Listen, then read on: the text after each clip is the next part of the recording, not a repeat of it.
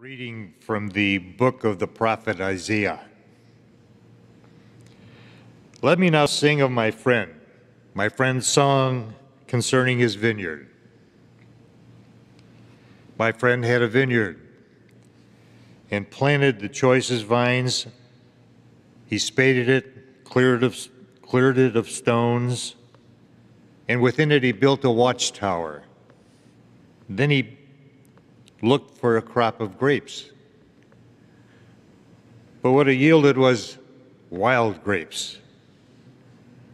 Now, inhabitants of Jerusalem and people of Judea, judge between me and my vineyard.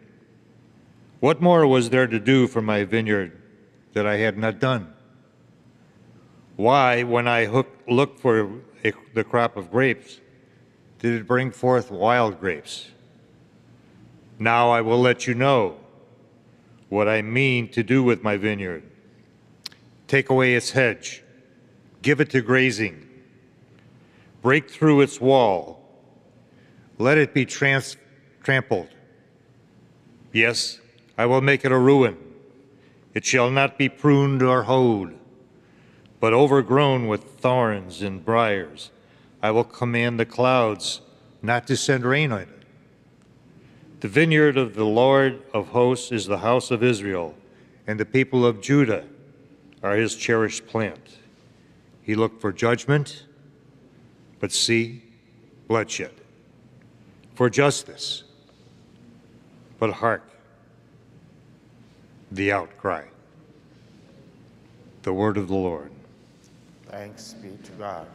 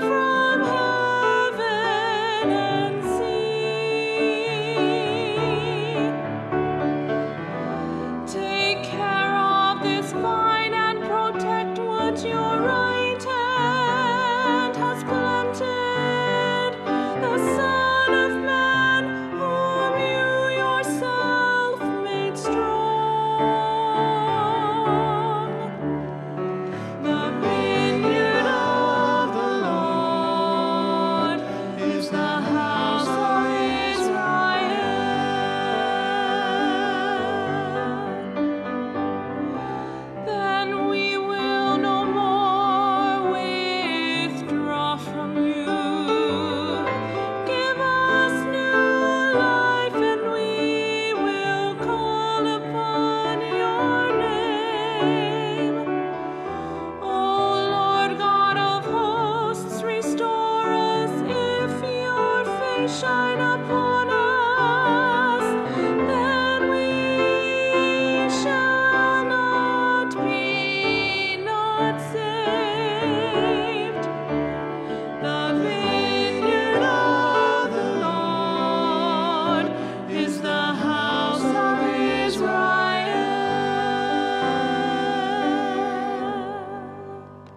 A reading from the letter of St. Paul to the Philippians. Brothers and sisters, have no anxiety at all, but in everything, by prayer and petition, with thanksgiving, make your requests known to God. Then the peace of God that surpasses all understanding will guard your hearts and minds in Christ Jesus. Finally, brothers and sisters, whatever is true, whatever is honorable, whatever is just, whatever is pure, whatever is lovely, whatever is gracious, and if there's any excellence and there is anything worthy of praise, think of these things. Keep on doing what you have learned and received and heard and seen in me. Then the God of peace will be with you. The word of the Lord.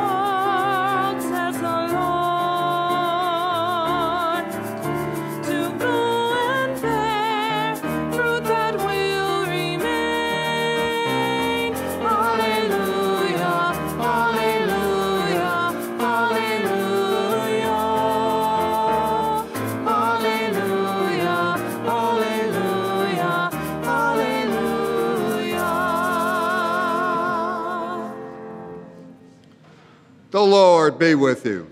And with your spirit. A reading from Holy Gospel according to Matthew. Glory to you, Lord. Jesus said to the chief priests and elders of the people, "Hear another parable. There was a landowner who planted a vineyard and put a hedge around it, dug a winepress in it, and built a tower. Then he leased it to tenants and went on a journey. When vintage time drew near, he sent his servants to the tenants to obtain his produce. But the tenants seized the servants, and one they beat, another one they killed, and a third they stoned. Again he sent other servants, more numerous than the first ones, but they treated them in the same way. Finally, he sent his son to them, thinking, they will respect my son. But when the tenants saw the son, they said to one another, this is the heir. Come, let us kill him and acquire his inheritance. They seized them, threw him out of the vineyard, and killed him. What will the owner of the vineyard do to these tenants when he comes? They answered him, he will put those wretched men to a wretched death and lease his vineyard to other tenants who would give him the produce at the proper times. Jesus said to them, do you never read in scriptures? The stone that the builders rejected has become the cornerstone. By the Lord has this been done, and is wonderful in our eyes. Therefore, I say to you, the kingdom of God will be taken away from you and given to the people that will produce its fruit. The Gospel of the Lord. Praise to you, Lord Jesus Christ. In the Gospel reading today, we hear in the end Jesus telling the crowds, these are Jewish people who thought that just because they are Jewish, just because they belong to Israel, they automatically are safe and they are saved and that they are in God's kingdom. Jesus told them that the kingdom of God will be taken away from you and will be given to a people that will produce its fruits. The kingdom of God will be taken away from you and will be given to a people that will produce its fruits. In other words, do not think that salvation is automatic without your participation in it. The reason why the kingdom of heaven will be taken away from you is because you have been giving. You have been giving what it takes to produce the fruits, but you are wasting it. You are not working it. You are not using it. My dear brothers and sisters, that also must be something that we have to take into consideration when we are living our Christian lives. We too should hear these words from Jesus as applicable to us, because Jesus has given us that salvation. Jesus has won for us salvation. We know God. We read the Bible. We belong to a community that always nurtures our faith, a community that always provides for our spirituality, that each and every one of us is able to cultivate our own spirituality from our association with other members of the community. This community is forging that faith of Jesus Christ in us to be able to live our lives. And so we have that duty to produce fruit. We are like the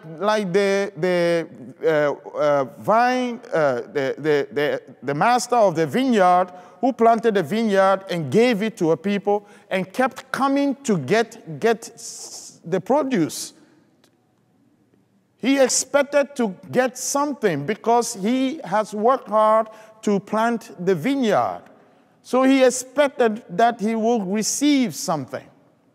This whole story is figurative of the real understanding of how God created human beings.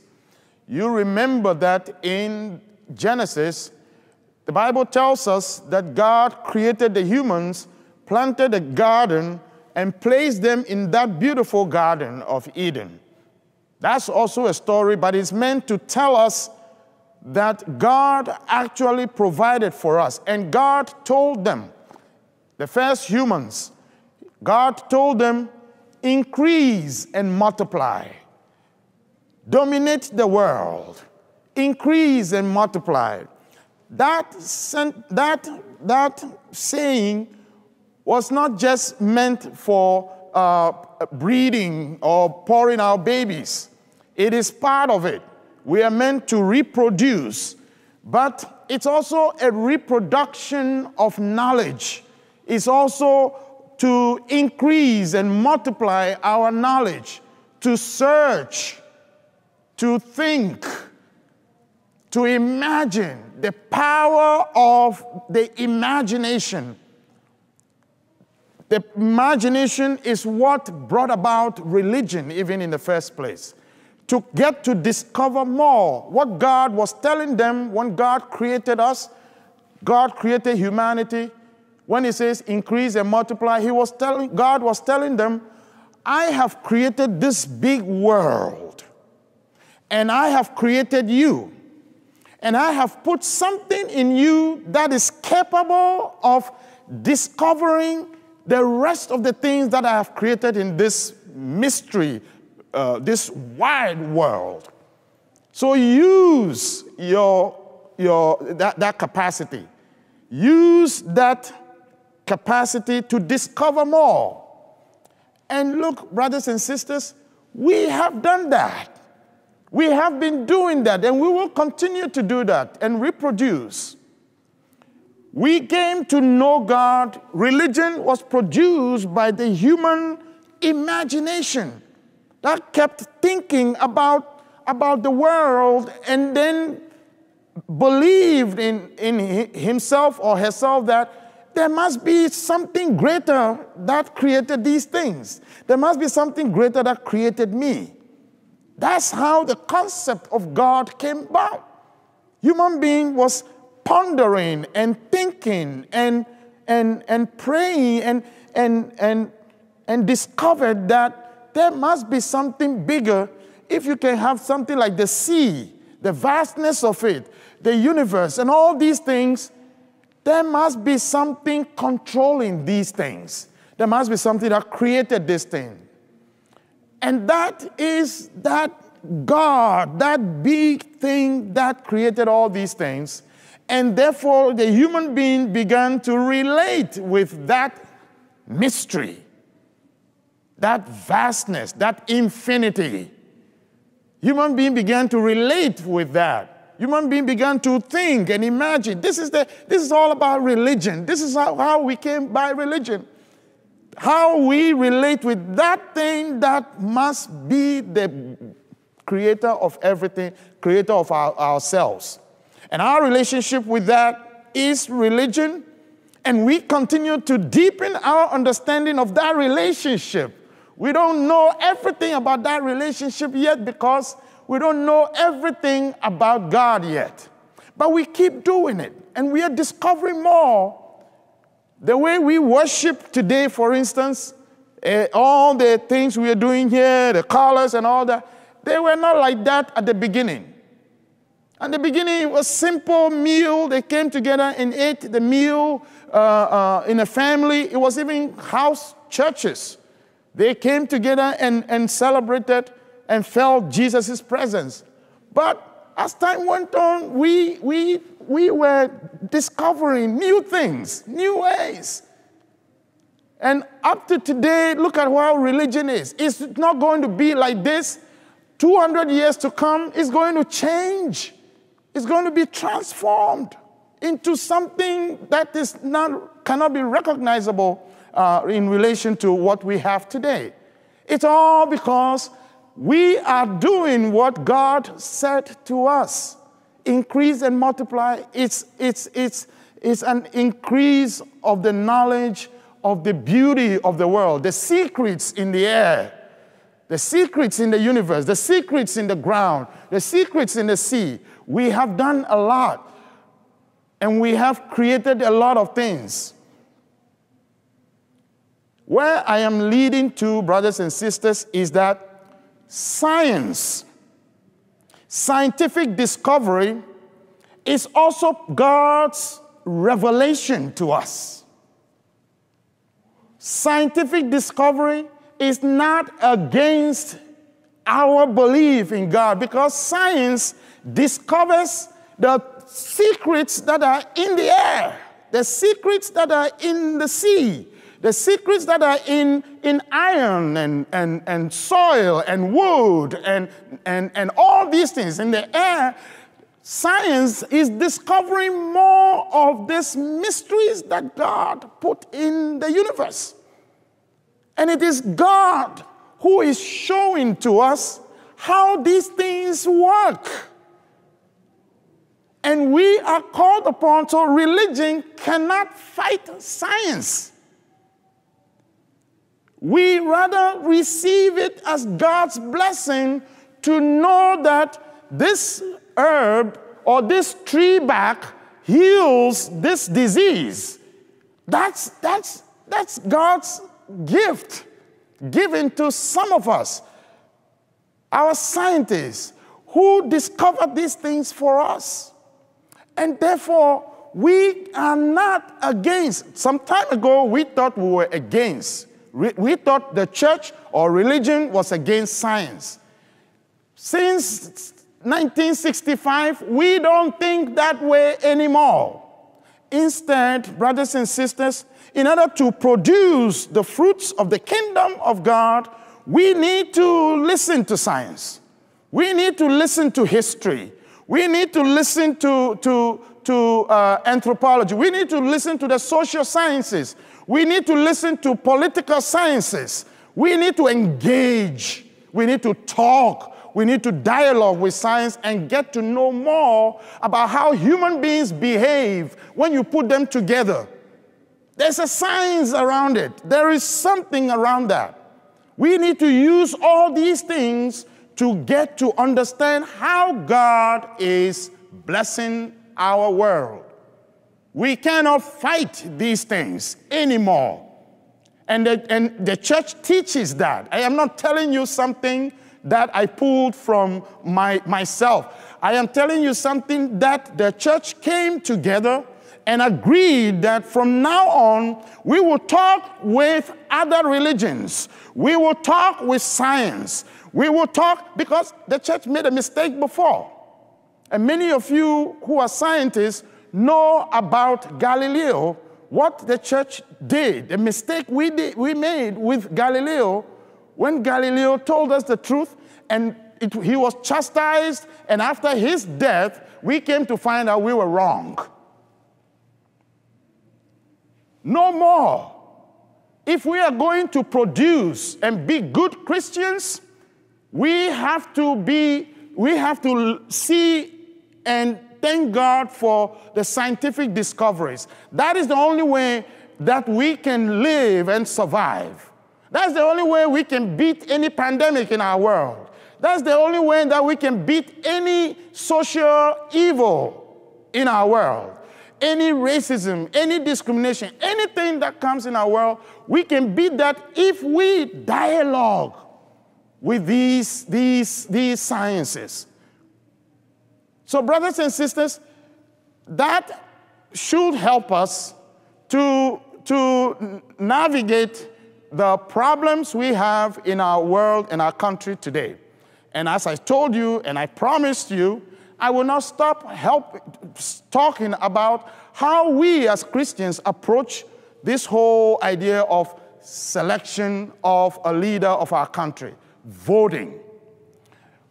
To vote as a Christian, there is something in us that the catechism teaches. We teach, the church teaches, that is something in ourselves that is called conscience. That conscience is the most important thing that we have in ourselves. Conscience is that capacity to choose the good against the evil. Conscience is what does that. And it will tell you before you act. And it will come back again after you have acted to judge whatever you have done. And it's just you, not anybody from outside. Conscience. And each and every one of us has that conscience. God gave it to us. God gave us conscience to be able to make decisions and to be able to choose for God. That conscience, we in religion, we don't even have power over it. All we do in the church is to help you form that conscience. Is to help you to feed that conscience. And when you are fed with our preaching, with our teaching, with our fellowship, with all the things that we do here, it's meant to build individual conscience. And so when it comes to voting, that is what you use to judge the issues that are at stake. Issues that pertain to you. That is what you use. I have told you again, no one should tell you who to vote for. People should tell you and admonish you and tell you what Jesus, what religion, what Jesus will do. But at the end of the day, you are to use your conscience. And no one is going to exercise that for you. You have to use that conscience to judge the issues and vote, and you must obey conscience. Because if you don't obey conscience, I am not the one who will come and chastise you. I don't have that right. I am not the one who will come and say condemnation and no, I don't have that right. Conscience is within you, and your conscience, it will beat you until you change, until you make amends. And you will feel it yourself. If you have done wrong, you know you have done wrong. If you have done right, it congratulates you. It is in us. So try it. That is why voting is a Christian duty. It is a Christian duty, brothers and sisters. It is time for us to exercise our Christianity. That conscience that we have been ready, if you say you have been going to church all the time, you've been reading the Bible, you are a Christian, you believe in God, you have it. You have conscience formed in a Christian conscience. Weigh the issues with it. Now, I've heard that there are certain places, some people, they have put up certain teachings of the church, 4 or 5 teachings that are non-negotiable. Brothers and sisters, there is nothing evil in the world that is negotiable. There is nothing. So don't vote on one issue. Choose a lot of issues. Go on a lot of issues and evaluate them. Human beings are more complicated than 4 or 5 issues. So there's nothing like that, non-negotiable, and other things are negotiable.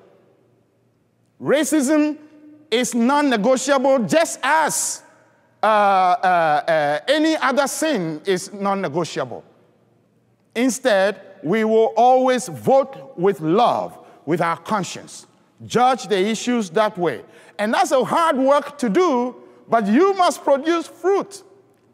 Otherwise, the kingdom of heaven will be taken away from us and given to other people who will do the hard work of using their conscience and doing the hard work. It is a hard work, regardless, but we are called to exercise that. That is the way that we can guarantee the kingdom of heaven in our world. We thank God for inspiring us once again, giving us this gospel text.